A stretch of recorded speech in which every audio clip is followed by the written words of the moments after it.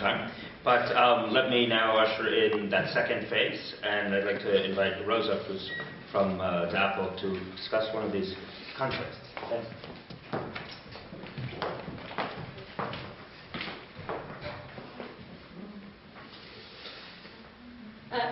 So thank you for having me.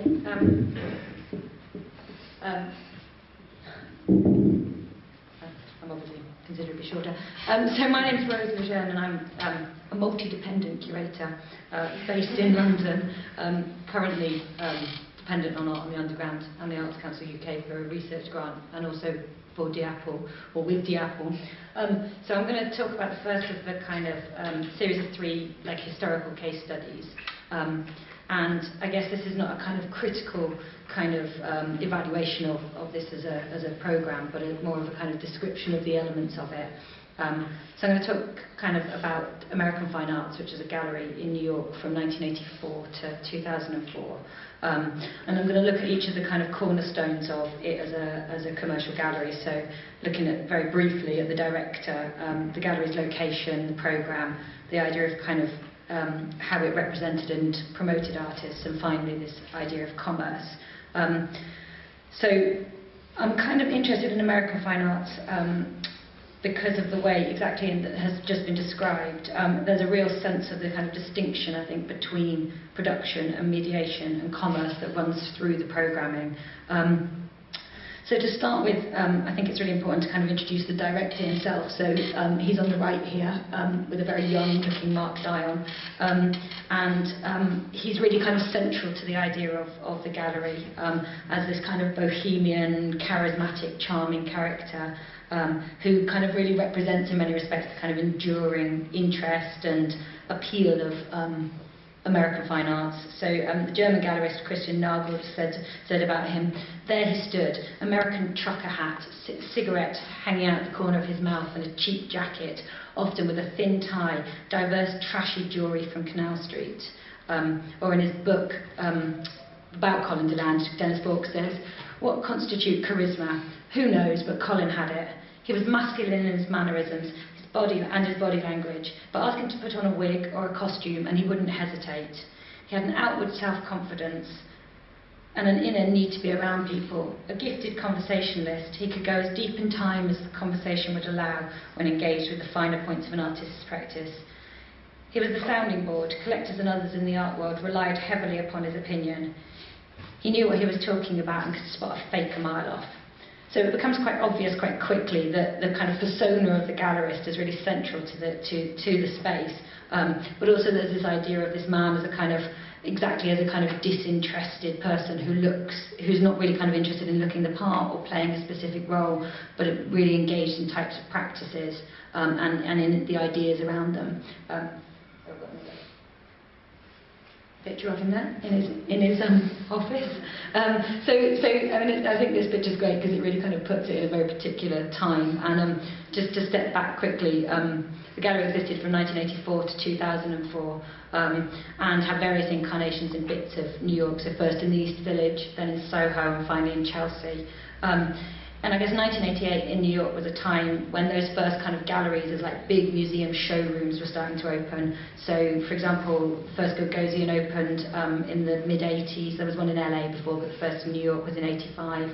First Pace. And then by the kind of early 90s, galleries like Matthew Marks, Green Natali, Gladstone and Metro Pictures were all kind of starting up.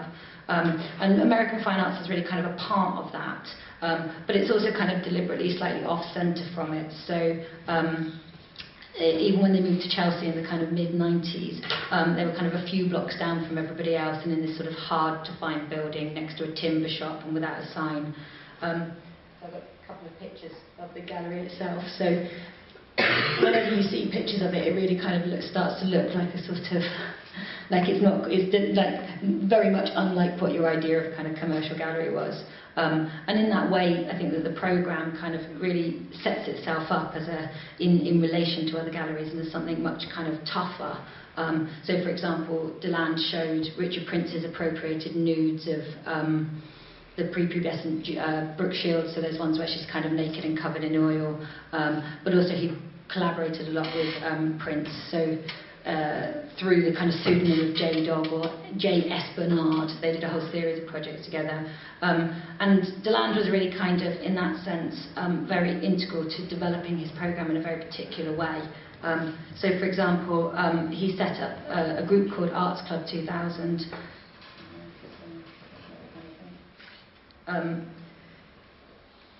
With a group of 7 Cooper Union students who studied under Hans Hack in about 1992 as a kind of institutional critique for his own institution. So they did a series of projects, one looking at the Gap, and in 1996 they conducted a series of interviews in a project called Soho So Long. So at the time there were only kind of a few galleries in Chelsea, but and that kind of economic prosperity hadn't really kind of kicked in yet. But the subsequent, and so you can't really foresee what's going to happen in terms of that kind of sort of mass migration that's going to turn Chelsea into what it is today. But that material is really relevant in terms of thinking about how galleries transform neighbourhoods and kind of looking at those kind of perspectives in terms of like plotting it at a very particular moment. But I think in terms of American fine arts and Colin de Land's position, he really sees that exhibition and working with that group of students as a way of kind of addressing the strategic location of the gallery and really thinking about, through his programme explicitly, its networks, its kind of symbolic values, its real values as well, and also its kind of own involvement in the gentrification process. So another example, so that's the outside of Soho So Long, and some kind of, so it turned into a kind of 300-page photocopied book of all sorts of interviews and photographs of Chelsea at the time. So another project that he worked on, for example, which I couldn't find any photos of, was a series of, he did a series of exhibitions with Christian Philip Muller, and one in 1992 called A Sense of Friendliness, Mellowness and Permanence. Was based on his kind of idea about trying to find a second funding stream for the gallery. So he and Muller together turned part of the gallery into a kind of cafe bar, so completely kind of functional in the sense of like you could buy a coffee there and you could sit down, and they set it up like with one of these almost like a kind of American standing maitre d' desk at the front of the thing with the history of the gallery written up on it. So that was the kind of menu that you could choose from, was a list of the exhibitions and all of the prices. So Muller's practice until that point had been really about kind of conceptual books. So alongside that, he was presenting his books as part of this cafe. But I think, again, it's about putting those books in the context of the gallery and kind of de Land thinking about how to offer like a practical solution about what he could sell, given the fact that the exhibition that he was putting on wasn't really going to sell anything. So it was like, okay, this is a commercial space, so we sell coffee instead of books. But again, there's that real sense in which de Land's interventions in practice are kind of him thinking through that practical kind of idea about how to run a commercial gallery without worrying about selling work. So there's always a kind of practical framework around which he's putting the artist's work. So in that sense, I think as well, what's interesting for me is that American Fine Arts is a place where exhibitions are kind of performative and transformative, and everything becomes like an action. So that it sits within this context of a commercial gallery, but actually that commodification of those objects is really sort of refused or defused through the actual situation and the exhibition that it's sitting in. So I think that's quite kind of crucial for me looking back at it now. But also that the programme has this real strong idea about the conversational and the kind of generative in terms of relations between the artist and the audience.